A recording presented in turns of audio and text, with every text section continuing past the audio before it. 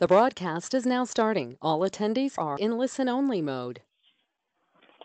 Hello, my name is Mike Willett at the Intertribal Council of Michigan's Three Fires Cancer Consortium. Welcome to our Technical Assistance webinar. This webinar is titled Helping Native American Moms and Babies Using Alcohol Screening and Brief Intervention. This Technical Assistance webinar is being hosted by the Three Fires Cancer Consortium.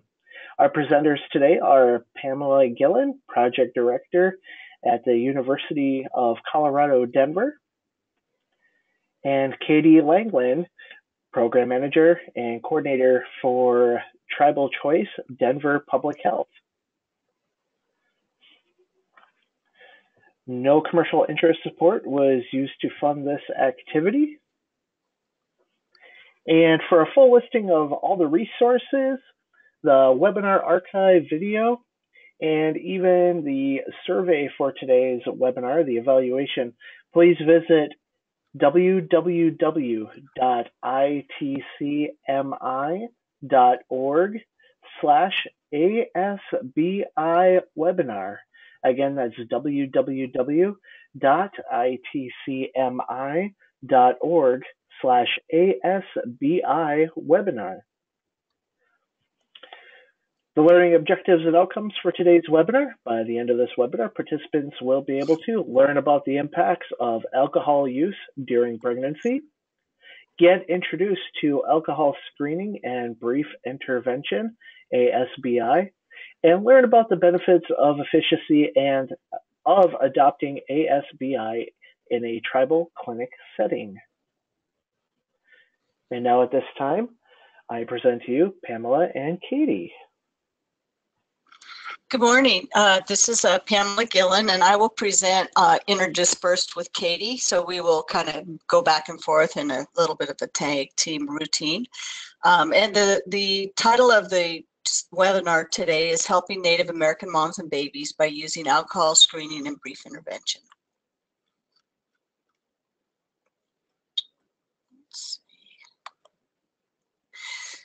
Again, the learning objectives we just went over, so I don't think I need to restate those.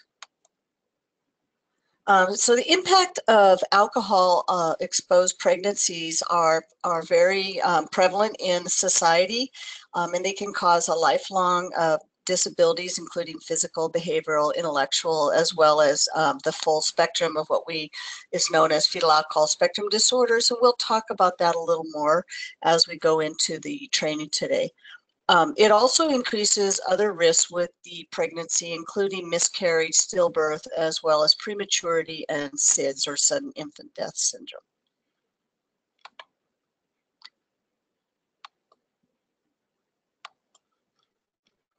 The effects of fetal alcohol spectrum disorders on the developing fetus are very broad, and it makes it sometimes difficult to make a diagnosis because we have a dose timing issue, how frequent the mother drinks, as well as at what time during the pregnancy she drank. But those effects can include things such as intellectual disabilities, learning disabilities within that, or even mental retardation. We can have behavioral issues by themselves, and/or issues with understanding. We can also have physical differences, so actual physical birth defects.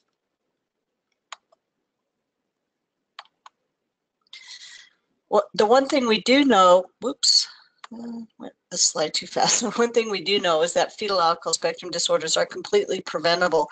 The key is no alcohol use during pregnancy, but there are some caveats as to why that doesn't seem to work so well. Many women do know that it's not safe to drink alcohol during pregnancy, and yet we still continue to have about 10% of the pregnancies are alcohol exposed. So just thinking about percentage of unintended pregnancies in the United States, we know that most people think it's in there somewhere, but if you were to ask this question in poll, most people would come in around B or C, but it's actually D. So there's a fairly high number of unintended pregnancies in the United States. And if you couple that with about 50% of women drink some amount of alcohol at any given time, then you have a fairly high exposure rate that is not necessarily alcoholic, but just drinking. Again, those 45% of pregnancies are unintended, but the majority are actually not using or incorrectly using contraception. So we have certain women who are just not using it correctly, but again, a lot of them are just thinking that they're not going to be sexually active and so are not currently on a contraception.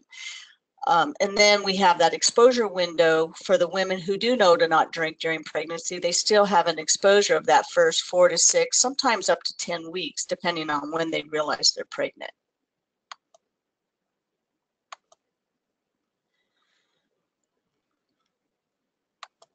The other piece is about 3 million women in the United States are at risk for an alcohol-exposed pregnancy, so that's a fairly high rate. We also know that we've had a recent rate of alcohol rate around 1 in 20 children are exposed with have an actual diagnosable FASD, so one of those diagnostic pieces in the spectrum. And again, about 10% of pregnant women of childbearing age, and this is the adult women, report current alcohol use. So again, these are pregnant women who continue to drink, and that's for a multitude of reasons, including just poor information, maybe the media, they've got bad information, that type of thing. So what is considered a standard drink when looking at, let me do something here. Sorry, I got emails coming in.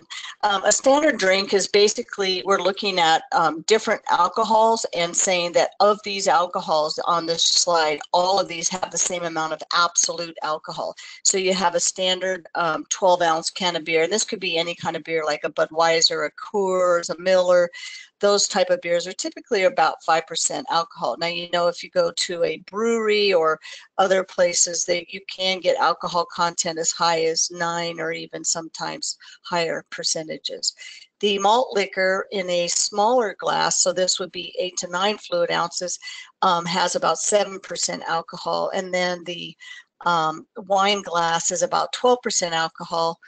For about a standard 5-ounce glass of wine. And then you have your hard liquor, which is about 40% alcohol. But of those drinks, each one in and of itself is the same amount of absolute alcohol. So it doesn't matter if you're drinking a beer, a shot, a glass of wine, or a malt liquor, you're still exposing that developing fetus to the same amount of absolute alcohol.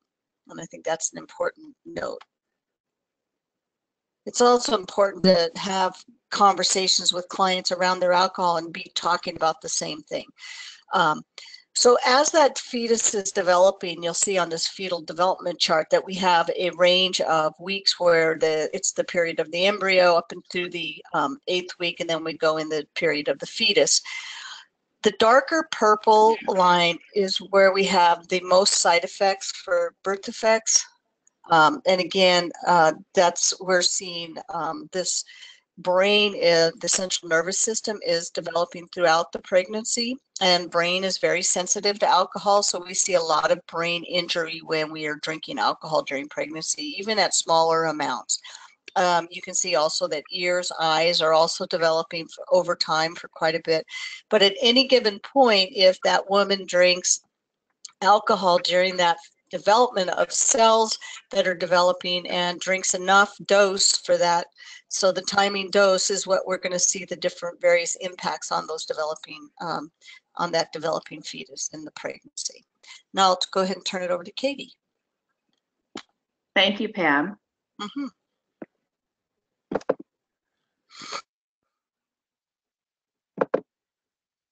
But there is good news. We can completely prevent alcohol-exposed pregnancies. And the 2 ways that we can actually do that are to reduce risky drinking or completely eliminate it, and use birth control effectively So the good news is that these alcohol-exposed pregnancies are completely preventable.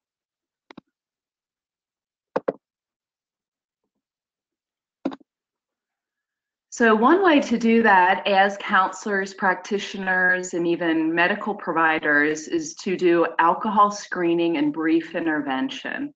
And what that is a validated set of screening questions to talk about risky drinking patterns. And it can be just a short conversation with your patients or your clients, talking to them about their alcohol use. And if it is high-risk drinking, to refer women and men to specialized treatment for patients who have alcohol use disorders. So again, referring women who are high-risk drinkers to alcohol treatment disorder clinics or outpatient so that they can reduce their drinking if they are of childbearing age. The CDC has created this document, Planning and Implementing Screening and Brief Intervention for Risky Alcohol Use, that helps practitioners do alcohol screening. We actually use this within our tribal project and program. There is another screening tool that is being developed through the CDC for use in tribal communities. And this is a very easy guide in order to be able to start with planning and implementing aSBI within your settings. And so you can go on the cdc.gov website and find this. And the tribal document should be available within the next few months. That's currently in the clearance process at the Centers for Disease Control.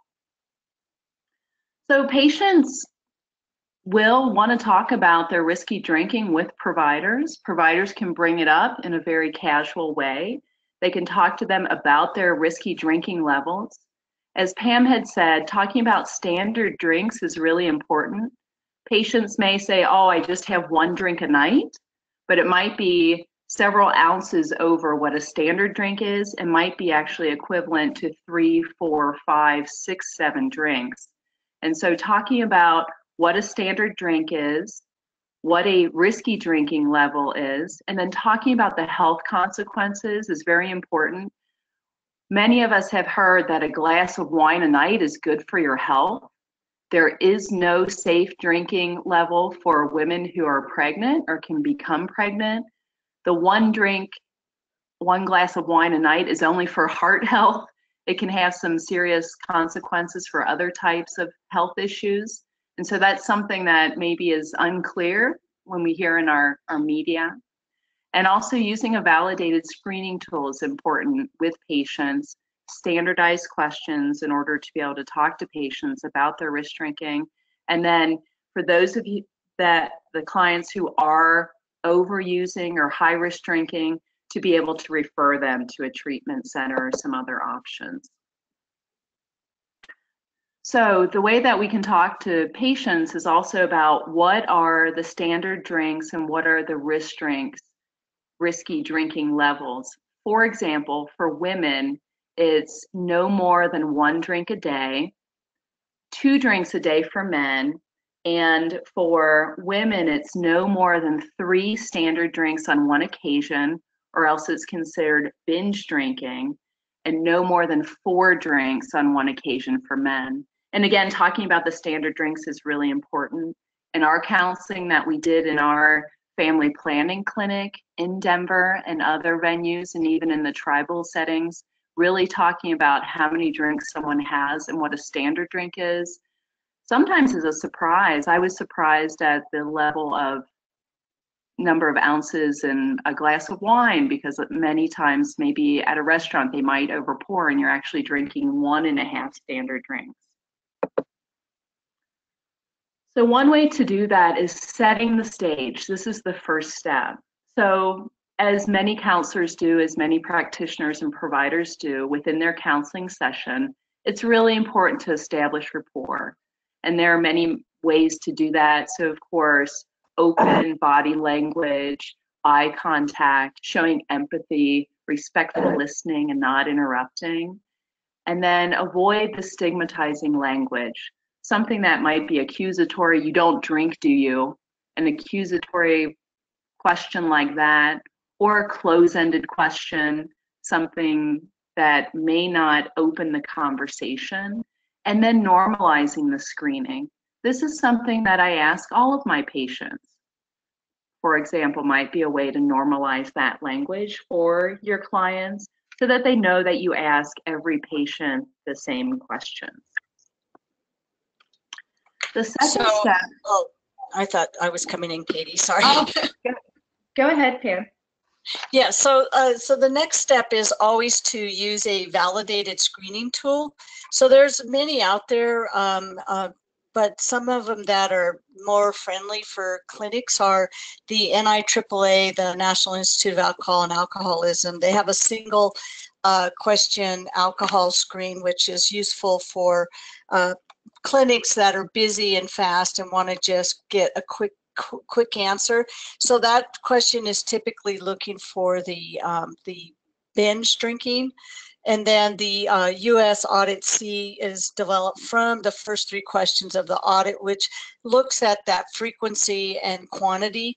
So it's really looking at how often do you drink, and then how much do you drink on any given occasion, and then you're also looking for that binge episode. So the next slide is, sorry, going here, is actually looking at a screening question. So in our clinics, that single alcohol question here, how many times in the past year have you had X or more number of drinks in a day? And that's why it's important to know that binge drinking episode. So screening anyone in clinic, whether it's a woman or man, childbearing age, teenager, those are important parameters to know. And so oftentimes when we're talking about non-pregnant teens or women, we're talking about, for teens, any alcohol use above the age of 18 or under the age of 18 is considered risk drinking for teenagers. And then for over the age of 18, women, again, you want to have them less than that binge drinking episode, and for men. And then when you age, of course, after 65, you want to go down in your drinking levels for both sexes because of the body detoxes alcohol differently. The Audit C question is pretty nice. It's really how often do you have a drink containing alcohol? So the person can quickly answer never, less than once a month, monthly, and then you add these different scores up. Or how many drinks containing alcohol do you have on a typical day when you're drinking? So again, we're looking at how often and then how much, and then you're also looking at how often do you have that binge drinking episode. So we're looking for that. And there's ways to do this question. You can just embed it into your overall health questions when you're talking about, you know, do you wear a seatbelt? Do you wear helmets when you ride bikes? It's nice to embed this just into normal everyday health questions. Oops. So for men, again, on that audit, if they're drinking, if their score comes up at, sorry, oh, goodness gracious. For men under 65, a score of 8 or more is considered positive. So on that audit, when you scored your answers, that would give you a kind of a baseline as to where you go with this. And again, we're talking about men in general, not 65 or older. And then for women who are non-pregnant, again, we're looking for that they're positive, they're 7 or more on that scoring tool of the Audit C. So again, non-pregnant women. So we're really, if we're going to prevent alcohol-exposed pregnancy, we really need to start gearing some of our work towards that preconception care individual. And so when you're talking to folks about their drinking patterns in a clinic, oftentimes providers would say, well, we just don't have time to implement this, but really it could be implemented just like a blood pressure screen in any clinic. It's a quick, easy question. You can do it in several ways. But one of the things that's really nice, if you notice on this pyramid screen, is that you see that the majority of clients coming through a clinic are actually not risk drinkers. And this is also true in Native communities. So you'll have that group that are abstinent, that just don't drink. And then within that, you'll also have a group of folks that are drinking below those risk levels that we talked about. So they're drinking as a woman that's not pregnant, 3 or less at one sitting, and never more than 7 in a week. Or for men, it would be the 4 less at a sitting and never more than 14 in a week. And then you have this small percentage up here, and each community will vary depending on your alcohol use, but you have that risk or hazarded use, which is only about 16%. It can vary from communities or ages, but that's nice to know because that's your group that you're going to do your brief intervention with. The 80%, you're going to talk about you're doing a great job, continue to do this. If you do decide to become pregnant, please make sure that you reduce any drinking that you're doing down to no alcohol while you're planning. And then that 4%, go ahead and do the brief intervention with them, but then also know that that's probably a group that's not going to move too far with a brief intervention, but it may that brief intervention can act as that catalyst to move them into a treatment program that they might need. So when, again, you get a negative screen, like we were just talking about, that group, that big blue area on the pyramid, it's really nice to really affirm to that patient that they're doing a good job, they're doing healthy behaviors.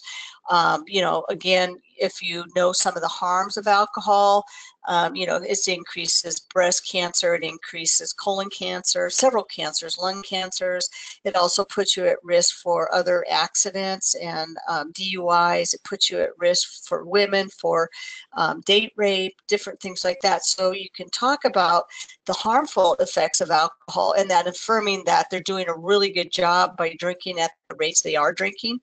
You can then again give that advice if they do decide to become pregnant to be sure to cut back to a zero amount of alcohol. It also opens the door for you and that client to start to have conversations. And the reason I like to screen every visit, every clinic, is that I know that life circumstances happen and that often we may see a client that is drinking at very low levels or not drinking and has a life crisis, and all of a sudden their drinking patterns can change drastically. Or an elderly patient that's working and then goes into retirement, their drinking patterns can also change. And it says here to rescreen annually. That's the advice of the least amount that you should be screening with. But again, I think it's best if it's set up as just like a blood pressure screen. It becomes very normalized and easy to administer. A positive screen, again, we want to assess further. So we really want to go in. If they did have a positive screen, we really want to find out, what's going on, is there circumstances that are happening in their life? And this is where the brief intervention can happen. And it's pretty quick and easy to do. It's basically having that patient talk to you with open-ended questions, really asking them about, tell me more about this drinking and what do you make of this screen that you screened in positive? Those are types of questions you could go further with the client.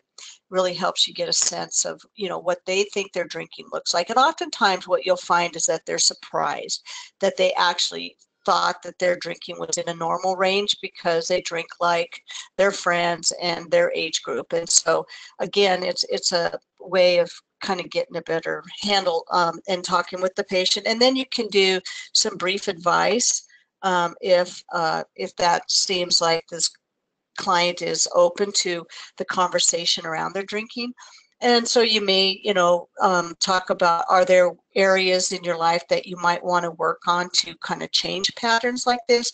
But again, we're wanting that patient to be the expert in their life and kind of guide.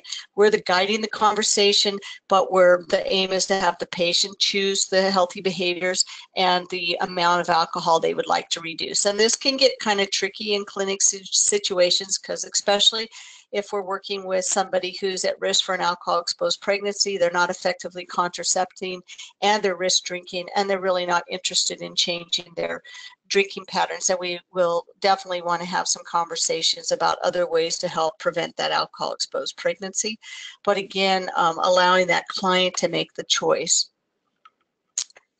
And I think I'm Good. Okay, here we're good.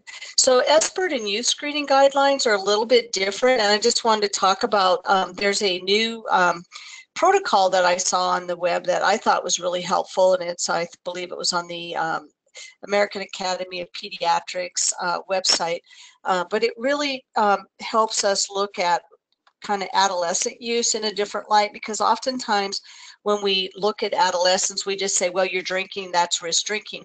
But I think it's important to know that there are variations. And so there is a site where you can look at the elementary student, middle school students, and start with friendly questions. So you really want to talk to them around side door opening to drinking, because we're talking to them more about, you know, have you ever been around a friend that was drinking, or have you ever ridden in a car with someone that's drinking? So we're really kind of talking about very light questions. If we transition, because transitions to middle and high school increase risk, we'll choose questions that maybe align with the student school level, as opposed to age for students 11 to 14. So again, kind of keeping in mind that as kids transition in age, we'll have different conversations. We also keep in mind that the students, as they drink, it may be on Sundays at a church as part of a church ritual, which is a little sip of a wine, which would be not considered a risk drinking behavior. But again, we really want to start that conversation early, because onset of drinking can be as young as 7 to 9 years of age. And so here's some screening questions that you might see. You ask the 2 screening questions with, and then it kind of gives you an idea if it's at risk. So elementary, from 9 to 11, you're asking the friend question first. So do you have any friends who drink beer, wine, or any alcohol, or any drink containing alcohol in the past year? And then any drinking by friends heightens your concern. And then the next question would be, any drinking. How about you? Have you ever had more than a few sips of beer or wine, or drink containing alcohol? Again, any drinking would put them at high risk. And so then you would really want to do a lot of work around educating them about the risks of drinking and the harmfulness, and especially some brain education awareness around that. Middle school, we're getting into that 11 to 14 year of age. And so different kids are going to have different areas. But again, you ask the friend question first, and then again, if there is any friend drinking, it heightens concern. Then again, asking about how about you in the past year, on how many days have you had more than a few sips? So now we're kind of getting it into not have you ever had, but how many have you had? So we're giving them permission to give that conversation and talk. Any drinking, it's either moderate or high risk, and there's an actual chart that gives you information. So a couple drinks here or there is really more of what we're starting to see, what we call that kind of experimentation. And if they've just done that a little bit and then they've kind of backed off, then that's not really of too big of concern, but it is something to have a conversation. And when you get into that high school age, that 14 to 18, you ask the patient question first. So you kind of flip gears, and in the past year, on how many days have you had more than a few sips of beer, wine, or any drink? Again, and then you can have variations of lower, moderate, or high risk. And there's a chart that's going to come up in the next slide that'll kind of show you how you fit this into the algorithm. And then depending on if it's moderate or high risk, then you'll ask about friends. So how much, so if your friends drink, how many drinks do they usually drink? And again, you're looking for that binge drinking patterns, because that puts this client or teen at high risk for engaging in that behavior, even if they haven't started yet. So this screen, this is your algorithm. And so you can see, like at age less than 11, any days in the past year of drinking is all red. So they're at high risk. But when you get, say, 17 and you've had 1 to 5 days in a past year, it's very low risk. But if you're 6 to 11 days, or even up to 23 days, it's moderate. And then when you get into that high risk, you want to do the brief interventions and then possible referrals. And then again, on 18-year-old, if they're drinking, we'll give brief advice in the low risk areas, brief advice or motivational interviewing if they're in the moderate area. And then if they're drinking more than 52 days in a year, then that's a possible referral. So again, it's a nice tool.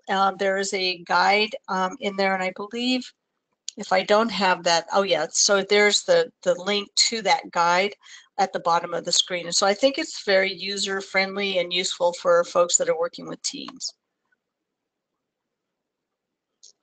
And the POSIT is a questionnaire that you can use with teens as a screen, but it's extremely long. It's got a total of 139 questions. So there's also, there's 2 screens out there, and I don't know why we don't have the other one on here, but this one was developed by the National Institute on Drug Abuse, and it's a really good validated screening tool. So if you do have teens that are drinking, you could go in and go through this and really oversee all of the different questions that you need to ask. But it would need to be a clinic that has time to really sit down with a teenager or an adolescent, and also to make sure that the parent is not present when this is happening. So the next slide is really going for Katie to go ahead and talk about choices, which is an intervention for women prior to pregnancy. Thank you, Pam. So Pam and I worked on both in the Denver Health STD Family Planning Clinic. We implemented this intervention with women of childbearing age, both in Denver, and then it was expanded to work in some different tribal communities throughout the United States. And it's an effective behavioral intervention that was shown to reduce risk for alcohol-exposed pregnancies. And so it's helping women choose healthier behaviors. And the way that it is done is by either a 4 or 2 session intervention for women who are within the childbearing age, normally 18 to 44 years old. It could be a little bit outside of that range, but it provides education to women. Many women are unaware of being alcoholic exposed while they're drinking, or like Pam had said, some women don't know that they're pregnant for 4, 6, maybe even 10 weeks. It talks about ambivalence within the behavior change and talks about healthier choices. We'll go into that within this slide set. So it's a choice for women within this intervention to either reduce their alcohol use or increase effective contraception, or both. Within the work that I did in our Denver Health Clinic, a lot of the women actually chose to do both, to reduce their alcohol and increase their contraception. Initially, it could have been that they've decided to only reduce their alcohol use, but later through the follow-ups might choose to increase their birth control once they've made some positive behavior changes and want to continue on with that. And so that was quite incredible to see the women who actually made changes and then wanted to continue on and make even healthier choices.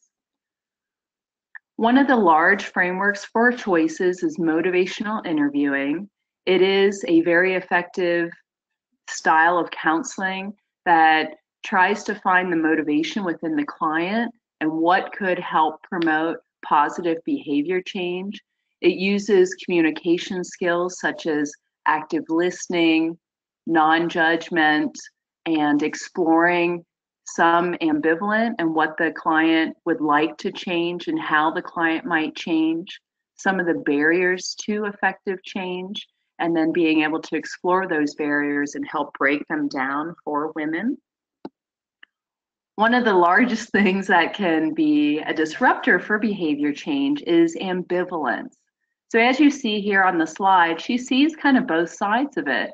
There are some good things that she's getting from her behavior and some not so good things. The women in the clinic, when I asked them, what are some good things about your drinking?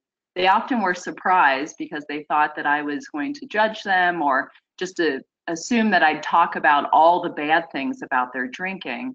But many times they are actually getting some benefit from their drinking. Maybe they feel more social, maybe it helps them relax, what have you. So a lot of times exploring this ambivalence and trying to break down some of these barriers is really helpful for the positive behavior change. So for example, some of the comments that we heard is, I love throwing back a few with the guys on the weekend, but I do worry a little bit about my heart. Or I hate the calories in wine, but it helps me unwind. I've never really had any consequences from my alcohol use, but I'm concerned that it increases my chances for risk. So in these statements, you will hear kind of the both sides of the coin. So someone may not like the calories, but it does help her unwind. Or she hasn't really been concerned much because there hasn't been a lot of consequences, but now she's thinking that there might be some not so positive things about her alcohol use. Another thing that Choices does is it provides personalized feedback. So based upon what the counseling session discusses and what areas are brought up, that actually is something that is specifically discussed and targeted with someone. So it may talk specifically about her alcohol use only on the weekend, or maybe she's really stressed after going to school and taking her finals. Or maybe she doesn't use contraception with an old boyfriend that she sees at the bar. And so it will be very personalized for the women, and that's helpful with the positive behavior change because you can really talk about the specific behaviors that are putting her at risk and then how to reduce those behaviors. Of course, there's resistance to change. Many of us know some of the not so positive things we're doing in our behaviors, but it can be hard to change. There may be some resistance to that. And again, we may be getting some benefit from these not so healthy behaviors. So as you see here, I'm willing to make some lifestyle changes as long as I don't have to do anything different. We get some resistance when we do want to change. So Choices does talk about someone's readiness to change, to reduce their high-risk drinking, or to increase their contraception. And sometimes women will not be ready to change, but hopefully we're planting that seed, and then we might be able to talk to them about that in the future. The motivational interviewing strategies do help with the change talk. So when we hear those little pieces where she might have seen the consequences of her drinking, or maybe she's tired of coming into the STD clinic because she had a night of drinking and then had unprotected sex, we might be able to work on some of those little nuggets and be able to work on the change talk where she could make some positive changes in order to reduce her risk. There's also a daily journal that the women fill out talking about their drinking, their contraception use. And so oftentimes they might see a correlation that the higher risk drinking they have, maybe the less prone they are to using contraception. And then you would see a link between drinking, not using contraception, and then maybe having unprotected sex. And it is, again, that personalized feedback. So it's women working on their own goals. Some women may decide to only reduce 1 drink a week. Some may decide to reduce substantially. Some women may decide to talk to a provider about birth control, or someone might immediately want to get on the birth control pill or get an IUD, for example.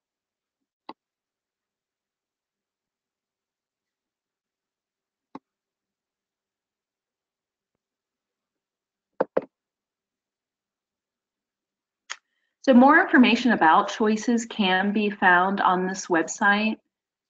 These slides will be available after this webinar, so you can also reference that there. But the Centers for Disease Control.gov does have some really good resources for Choices, both in the original research settings, and also we'll have some documents there for the tribal work that we do and have done, so you will be able to find that on the cdc.gov website.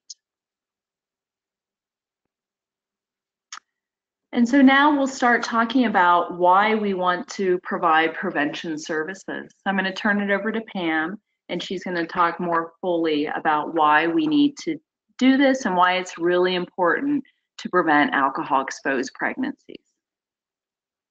Okay, and so as Katie talked about the implementing choices into various settings. There's lots of ways that can be done with either a provider doing the screen and then a patient navigator or a medical assistant doing the intervention, or a medical assistant doing the screen and maybe a behavioral health individual within a setting doing the screen. And so when we worked in tribal communities, we did lots of variations of this intervention. I think one of the key points I just wanted to stress before I moved on, one of the most important things to work on is that the staff really have a really strong understanding of motivational interviewing, and that they're really open to meeting that client where the client is and that client's the expert, because it's really important to not try to push or change that client to do what you think they should do, but really move that client in the direction that is going to best work with that client. So one of the things that is so important to preventing a pregnancy when women are drinking is that we can get a fetal alcohol spectrum disorder. These disorders are very prevalent, as mentioned earlier, in the United States. I think the latest data is about 1 in 20 children in school settings has an FASD. This is not a clinical diagnosis, but it is all the different characteristics that can occur when a woman drinks or when a child is exposed to alcohol during a pregnancy or a fetus is exposed. So there's lots of variations, and those can look like, these are the kind of the diagnostic terms that we would use. So the fetal alcohol syndrome is a cluster of effects that we see, where that's kind of the most commonly known diagnosis, and that's where we have the abnormal facial features as well as some form of brain injury, whether it's a structural injury, a small head circumference, or just injury to cells that cause learning disabilities or mental retardation, that type of thing. And then small head and small growth and a height and weight at or below the 10th percentile. Partial fetal alcohol syndrome has some of the components of the facial, and then we'll have some of the components of the, we'll have the brain injury, and then some components of the height and weight. Both FAS and partial FAS do not need to know if mom drank. So that's useful when we have kids in the foster adopt system and we don't have mom's history. The alcohol-related neurodevelopmental disorder, ARND, is really important that we do know that mom drank, so it's really important to document drinking episodes that we learn about. Oftentimes, women will present with something that indicates maybe they were using opioids, or maybe they were using meth or cocaine, and we are so upset about the illegal drug that we forget to ask questions about the alcohol use, which is almost always prevalent. And so that's a really important question. Alcohol-related birth defects is basically if that dose timing, because alcohol is what we call a teratogen, it actually causes birth defects. So whatever's developing at that point of exposure can result in a birth defect. And then this last one is the neurobehavioral disorder associated with prenatal alcohol exposure. Is very similar to the ARND diagnosis, but this comes out of the new DSM-5, and that's a mental health diagnostic guide. So now we can diagnose this in mental health settings with someone that knows how to use the diagnostic statistical manual. And again, it has parameters, and we do need to know that mom drank. We can't just diagnose it based on the effects that we're seeing in the child. Fetal alcohol spectrum disorders is basically it's a continuum of effects. So we can see very mild intellectual or behavioral issues, some temper tantrums, just real short fuse, to mild learning problems in school, maybe problems with math, telling time, to very extreme problems with learning, that type of thing. And then we can also see profound disabilities or premature death as a result of the alcohol use. So we do see a high percentage of miscarriages based on alcohol consumption. Oftentimes they're not diagnosed as such, but they are there. The other thing to kind of pay attention to is that some of these things are not caused solely by prenatal alcohol exposure. And these are caused solely by prenatal, and they are not hereditary. So this isn't something you can just do a blood test and determine. So it's really important that you learn how to have that conversation around their drinking and drinking patterns. And these injuries do last a lifetime. Oftentimes, we can see these effects throughout the adult life span that you see in early childhood, but with early intervention, and I have to stress that because the most protective factor found through the longitudinal study of Dr. Ann Streisguth was a diagnosis before the age of 6 was extremely protective for this disorder. So if you look at this face, you'll see the classic, what we call the classic facial dysmorphia or abnormalities that occur to that face. And that face is really kind of disrupted around day 22 or so in that developing fetus embryo. So it's very, very early in the pregnancy prior to women knowing they're pregnant.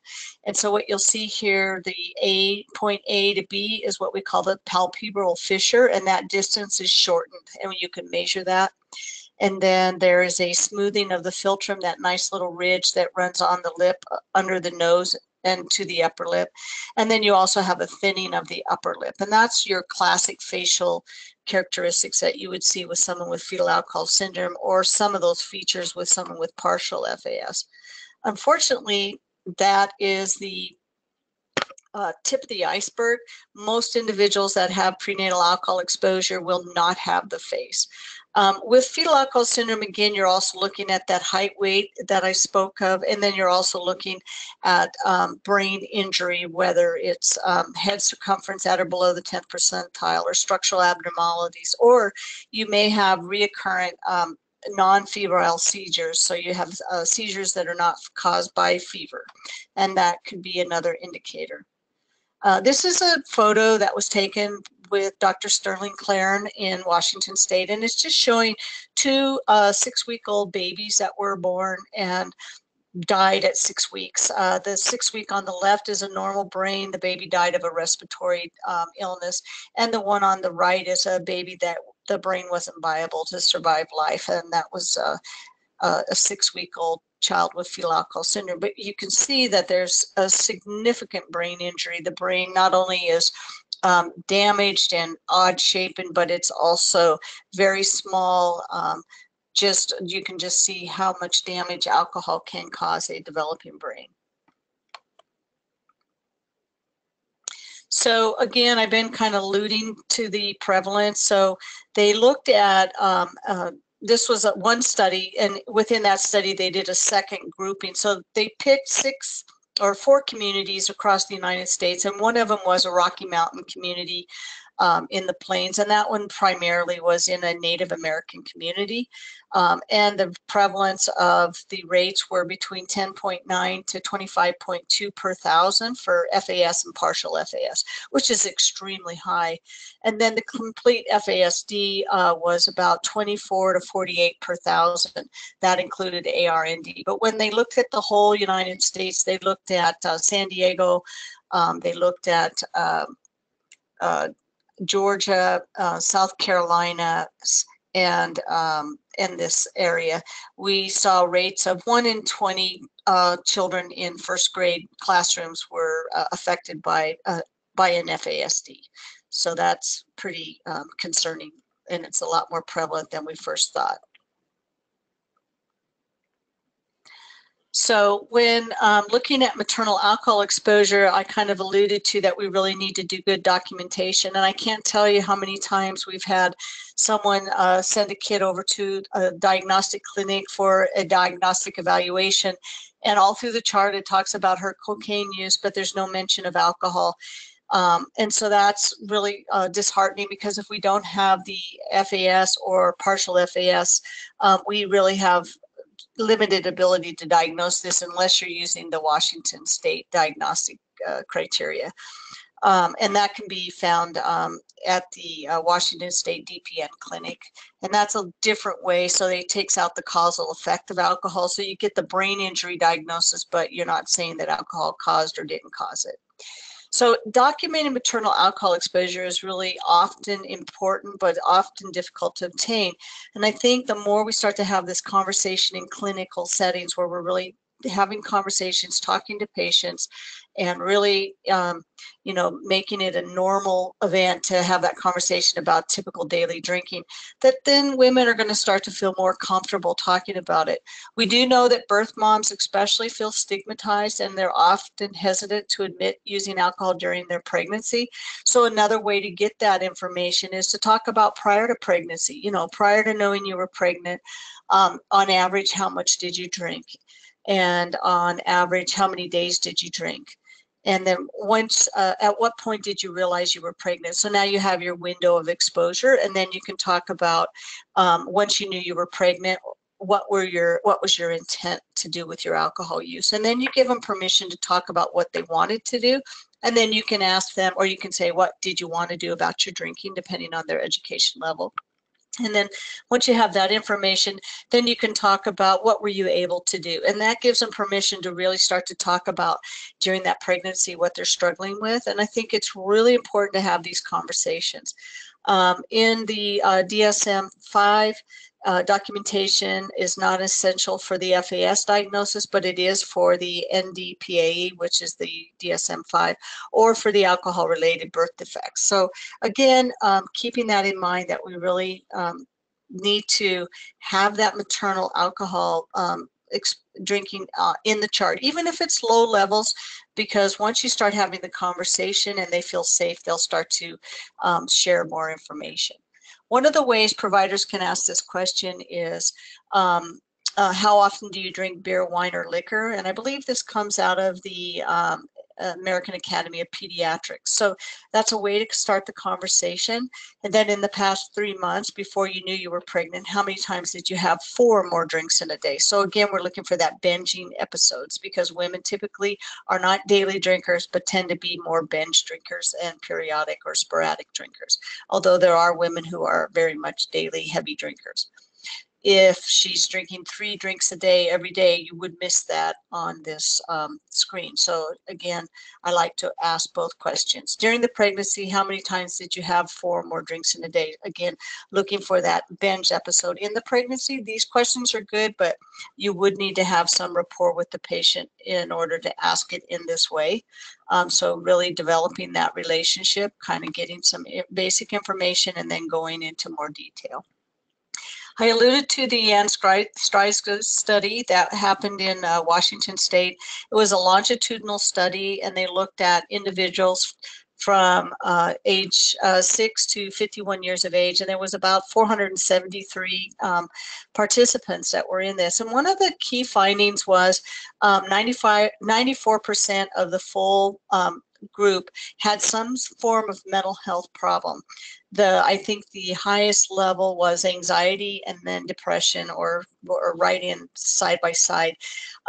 They were not as impacted by protective factors like early diagnosis or living in a healthy, stable, nurturing, loving environment. So again, mental health problems is a key feature with these individuals. It could be that the mom had co-occurring drinking disorders, so she was drinking, but it was kind of self-medicating, some kind of a mental health anxiety disorder that was passed on. It could be that there's a brain injury that kind of manifests to similar mental health problems, which I know that's to be true with some cases. And it could also be that the client themselves knows that they don't fit in and they're different, and so they are struggling with a lot of depression and sometimes anxiety, and that again is also true. So I think it's a combination of the 3. We also saw the disrupted school experience. Around 60% of 12 and older had difficulty in school, so maintaining their behaviors in the classroom, being able to not have outbursts or fights or hitting, that type of thing. And so again, really needing that good IEP, that process in the school, wraparound services, and that clinic pediatrician is going to be a real key person in this child's life to be able to educate that school on why this child's acting the way they are, and then the strategies that you can use to help with interventions. Trouble with the law was also very high, and again, I think that has to do primarily with executive function deficits that we often see, as well as the immaturity and they're easily taken advantage of. So again, we really want to have good wraparound services, good folks that are watching the children, making sure that they're where they're supposed to be, and that they have good people around them that are helping them make good, healthy choices. Confinement was either mental health and or jail, and that was around 50%, 12 and older. And the inappropriate sexual behavior was around 50%. And again, this behavior wasn't necessarily a predatory type of sexual behavior, but maybe more of a age variation difference. So if you like if you were interviewing a 13-year-old with a fetal alcohol spectrum disorder, they may tell you their best friend is a 9-year-old neighbor, because that's where they are at their developmental stage. But again, because they're in a different sexual place with their body, they may be acting out inappropriately with a younger child. Or they may just not understand and they're just curious, but they don't have those filters to stop that impulsive behavior. So again, really important for them to have really good folks watching their behaviors. They also were at higher risk for alcohol and drug problems. So again, really kind of monitoring that and making sure that families understand that they are at risk. And that could be a variation of issues from alcoholism being passed on to just feeling anxious and not welcome, and drinking to self-medicate. Some of the problems that we'll see with individuals with an FASD are the cognitive developmental deficits, and we can see those in just lots of different areas, like a lower IQ, although they don't necessarily have a below normal IQ, it may be just a shift to the left. So we see changes that they may have had a higher functioning level if they hadn't had the alcohol exposure. We'll see specific disabilities, especially in math, and then we may see poor grades in school, struggling with their performance in verbal and nonverbal skills, as well as having different reactions, movements to stimuli and people. So we can see lots of different areas that are impacted. And then if you're looking at the executive function deficits, this is a really classic room or desk that you would see with a child with an FASD. And this executive function issues are really involved with that poor organization and planning. So these individuals really struggle with that. So that's going to impact schoolwork. That's going to impact how they put things together in their life. They're very concrete, so things need to be put to them in a language that's concrete, not abstract. They lack inhibition, so they're often very impulsive. They have difficulty grasping cause and effect. So when we use the typical parenting strategies, they oftentimes aren't that effective with these kids, so we really need to step out of the box and think of other ways to do this. They have difficulty with multi-step directions. So again, giving them one instruction at a time, making sure they have time to process that direction, and then watching to make sure that they're able to retrieve the memory of the request that was asked so that they can do that. They also have difficulty doing things and thinking in new ways. So they might get really into one pattern and they got it and they're good at it, but then all of a sudden circumstances change, as like maybe a parent who has an FASD who's parenting a 2-month-old and they're good at giving that 2 ounces of milk, but all of a sudden baby's 4 months and they have a real hard time adapting to knowing that that baby now needs 4 ounces of milk. So lots of areas where you need to be paying attention. They also have poor judgment, and this is often why they end up in the criminal justice system. Also why they end up with multiple injuries, and often these children will die early in life because of poor judgment, making bad decisions around their life choices. And then again, having inability to apply knowledge to new situations. So they might know that you really have to stop at this crosswalk and look both ways because they were taught that over and over, but they go down 3 blocks and they don't look at that crosswalk. So again, really paying attention to that type of deficits with executive function is important. Motor function delays, we can see pretty much both large motor as well as fine motor delays. And so you may have a child who's really clumsy. They may have balance problems due to some of the brain injury. They may show small tremors. So they have problem with fine motor coordination, hand-eye coordination, difficulty with dexterity, difficulty with looking at the board and then writing something down on paper. As they're small infants, they have poor sucking in babies a lot of times, so we really need to assess their ability to feed well and making sure that that newborn's going to get a good, adequate feed in. So we will also see delayed milestones with these guys because of the motor delays. So we may see delays in crawling, walking, sitting, and then again, delays in writing and drawing. So that's something to really pay attention to and work with the family to try to help offset those delays as much as possible. Attention deficit with hyperactivity. This is a diagnosis that's often given to children with an FASD. In the study that they did with the NIAAA with the 4 communities I mentioned earlier, there were about 660 cohort children that were screened and mothers were interviewed. And of that, 222 had an FASD in 1st grade. And of those, 2 had an actual diagnosis of FASD. The rest had other diagnoses that were not appropriate to that disability, but this is one that they often get as attention deficit with hyperactivity. So they appear busy, overly active, inattentive, easily distracted, and then they have difficulty with calming down, completing tasks, or moving from one task to another. And then parents may report that child's attention changes from day to day, days on and off. We also know, though, that with fetal alcohol spectrum disorder, that they often have memory retrieval issues. So when we look at inattentive, maybe they're trying to process and they're a slow processor, or maybe they were asked to complete a task and then they get not distracted, but aren't able to retrieve that memory of what was asked of them. So they look like they got distracted, but maybe they didn't complete the task because they stopped having the ability to access that short-term memory. That's often prevalent in this population.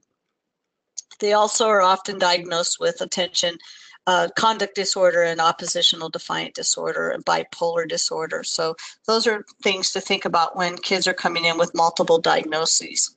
And then we also have poor social skills. This is really common. And in fact, there was an intervention done out of UCLA where they really worked with children with the Bruins Buddy intervention and found it to be very effective in getting children to be able to interact more pro-socially.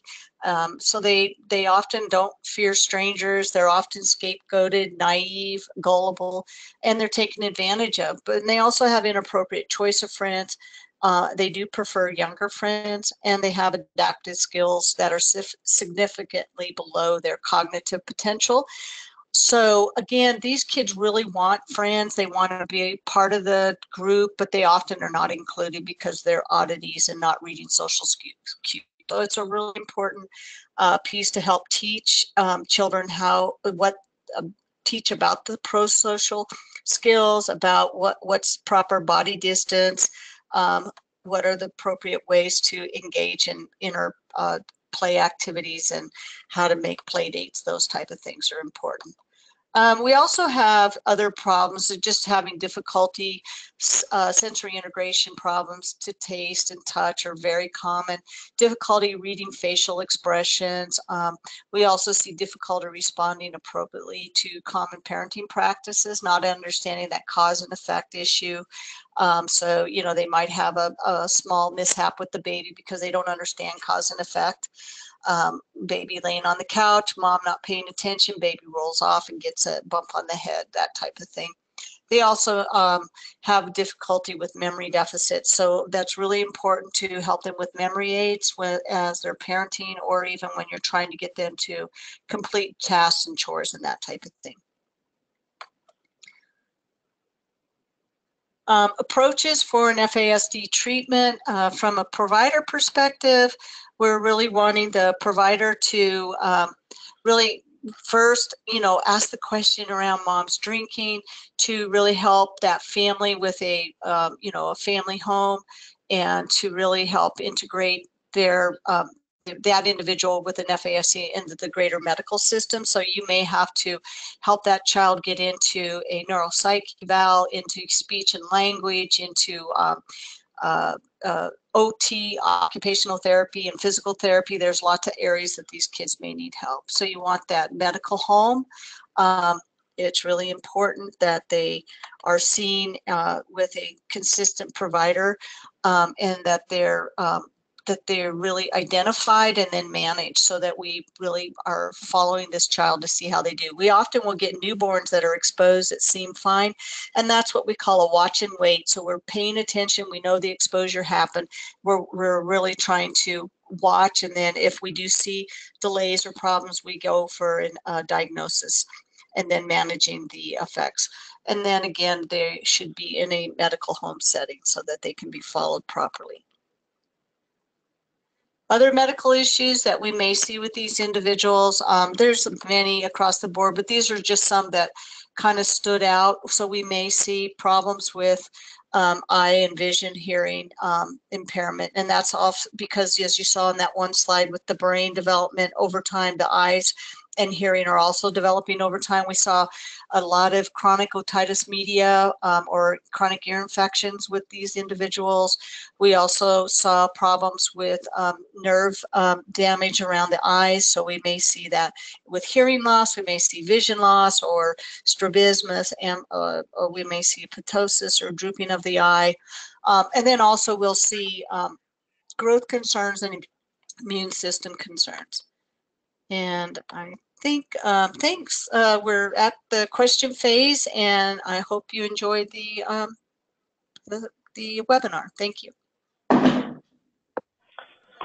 Well, thank you very much to Pamela and Katie for the fantastic presentation.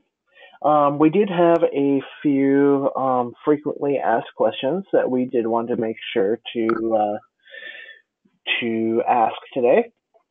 The first question is, what is the role of behavioral health in this process? And what are some steps to improve collaboration for patients who screen high?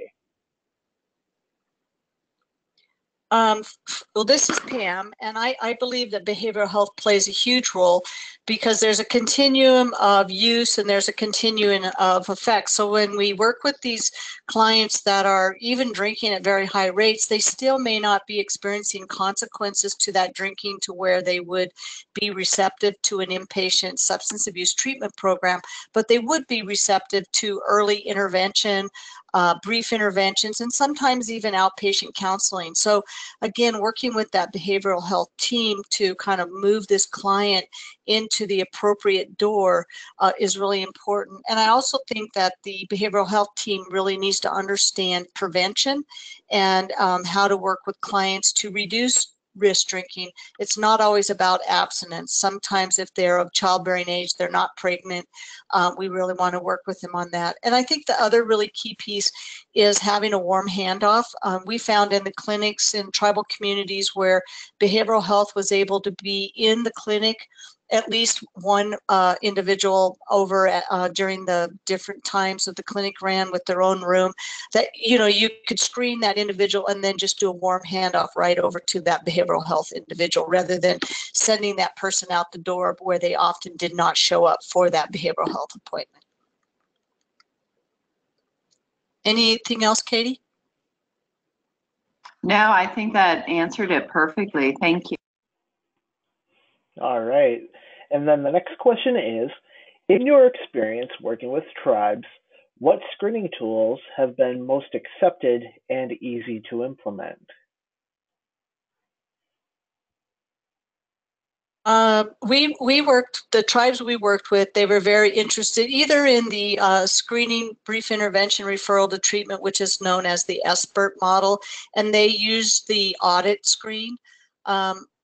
Often tribes were already doing that, some, or else they were open to the audit C screen, which is nice. I mean, some had other variations, but wanted to adapt to that. And then they also were very, very receptive to the choices intervention and felt that that was a really important piece in their community. And that was something that was well received in tribal communities. Katie, how about yourself? Yeah, and I would say the choices intervention too was adapted for each tribe. So the materials had phrasing and pictures and scenarios that were more appropriate to very specific settings. So I think the good thing about choices is it is highly adaptable for different types of people in different settings. Yeah, that's true. And we did work with tribes to make that fit. So the choices intervention initially in the research were 4 sessions, and they've lasted anywhere from 45 minutes to an hour. They found through the research that 2 sessions were adequate to get that intervention across. And then because of clinics struggle with time and that, and then getting clients back for that second session, some clinics actually went to a one front-loaded model where they did the entire intervention in one session and then tried to get the patient back for a second visit if they were able to. We had one tribe in South Dakota that actually wanted to do an additional session because the women really enjoyed coming to the clinic. So it's really adaptable to what that clinic's needs are. If you're an STD clinic, that person doesn't typically come to you all the time. They're just there for that one reason, and so they may not want to come back. If you're their primary care provider and they're comfortable with you, or it's the clinic that the tribe uses and it's convenient and easy to get to, they may be more apt to want to go to several sessions. So that's one of the adaptable ways to do that, as well as who does the intervention. Alrighty. And then the final question we have is, can you have patients complete an alcohol screen on paper before their visit, like in the lobby at registration or with a MA before the doctor comes in? This is Katie. I would say yes to that. I think that actually might be helpful, but of course the practitioner provider would need to follow up with that and talk about that very candidly. But I do think that might help to help screen people and to maybe even be a little bit more efficient on the time in order to know who should talk to that person. Should it be behavioral health? Should it be someone who is trained as a counselor for choices? Or would it be some other type of medical provider if someone, for example, needs contraception? Yeah, I agree. And I think in the studies, when we did research to practice, one of the STD clinics was a Baltimore clinic, and they actually did do paper first because that was the most efficient use of their clinic. Patients typically showed up and waited for a long time to get seen. So while they were waiting, they were able to do the actual written screen. I think the other important piece is language, making sure that it's readable, or having somebody that might be able to assist with it if they're not quite sure how to answer questions appropriately. But it can definitely be used and often is very effective, as Katie indicated. Excellent. And if folks have individual questions, they can reach out to you at the emails provided on the screen, correct? Yes. Yeah, and Katie and I are both trained trainers for the choices intervention. And so if somebody's interested in actually getting that for their clinic, where it's actually, it takes about 2 days, 2 full days to really get the training that you need to be able to implement this. But with this webinar, that would decrease some of that time. But I think it's a really important intervention. Excellent. And just to wrap things up, we are going to be uploading an archive of this webinar. onto the Intertribal Council of Michigan's website at www.itcmi.org/aSBI webinar. So feel free to write that down and go to the website. Katie and Pamela were generous to offer us a plethora of resources and several PDFs that are available to download, and they are up on the website right now. And the video of the webinar and the evaluation are all going to be available, as well as the PowerPoint slides for the webinar. So feel free to visit www.itcmi.org/aSBI webinar to download all the resource materials. And with that, we will say thank you very much to everybody for attending, and we will go ahead and wrap up the webinar. Have yourselves a wonderful day. Thank you.